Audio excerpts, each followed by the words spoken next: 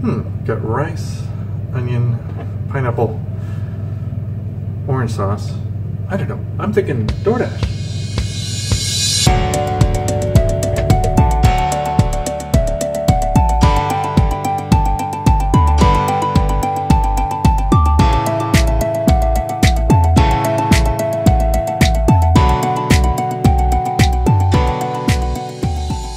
Thanks for joining us. This week, we're doing a stir-fry challenge where we attempt to make a number of different stir-fries using just what we've got laying around in our fridge.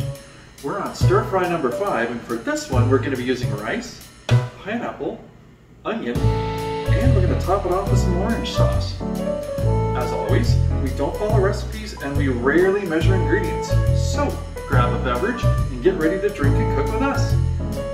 We've moved all our ingredients to the kitchen, and the first thing we're going to do to kick this stir fry off is we're going to get some oil cooking in the pan.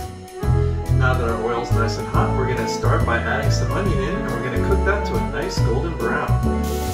We're going to cook the onion for a short amount of time, and when I say we, I really mean Lisa, because if I were cooking, there's a really good chance that somebody would be calling the fire department.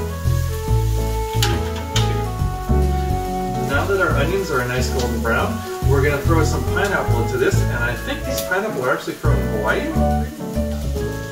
Now we're going to add the orange sauce to the dish, and depending on where you're from, this is either going to give it a Hawaiian flavor or a Chinese flavor, and you know what, hey, either one's okay. And now we're going to try out the dish we just made, and it smells amazing. I can't wait to dive in and take a bite. As usual, Lisa used a few mystery ingredients, so I'm really excited about this one. Now, even though you've seen us drink during the show, please drink responsibly and don't burn down your kitchen if at all possible. And if you like what you saw here today, please like us and subscribe us, as it really does help and we really do appreciate it. Thank you and see you soon. Bye.